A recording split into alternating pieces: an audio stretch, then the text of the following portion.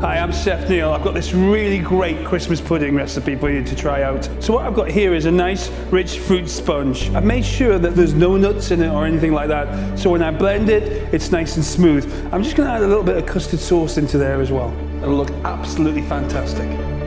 I've got my rich fruit sponge here, and then I'm just going to break up the sponge and put it into the blender. Okay, so we just need to get it broken up. Then I'm going to pour my custard into there. I'm not going to put it all into there because I want a little bit for when I put it over the top. So there we go. Take my lid, screw it on top of my blender, and then I'm just going to blend it till it's smooth.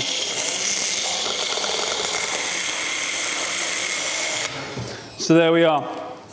So what you got to make sure when you do the sultanas and things like that, it's nice and smooth. So once we've got a mixture like this, we're going to add ourselves 2 scoops of Nutilis clear powder into there.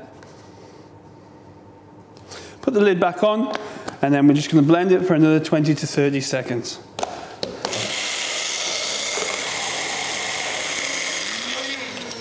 There we are, straight off the blender. Let's have a little look. Oh, that's just the texture we're looking for. You can see how nice and smooth it is in there. Now, if you want the pudding to stand up on itself, I have a really great little trick. And all I'm going to do is take a little container like that. And as you can see, I've just lined it with a little bit of cling film. Okay, so when I put it into here, I'm going to press it down. So I'm going to just take my fruit sponge, and I'm just going to place it into there. You can see how nice and soft it is. Okay, then I'm just going to put this into the fridge for a couple of minutes just to set. There we are. That's absolutely perfect. Just what we're looking for. There we are.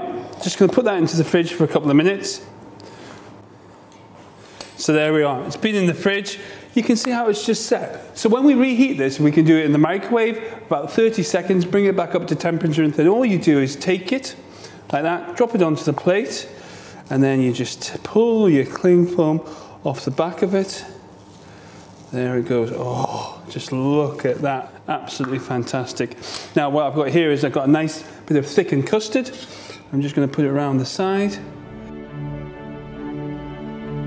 There we have a really nice Christmas pudding, one of my favourite dishes. So I've got the nice brandy sauce around the outside of it there, and we've got that lovely Christmas pudding. Great way to finish the meal off. Enjoy. Have a happy Christmas.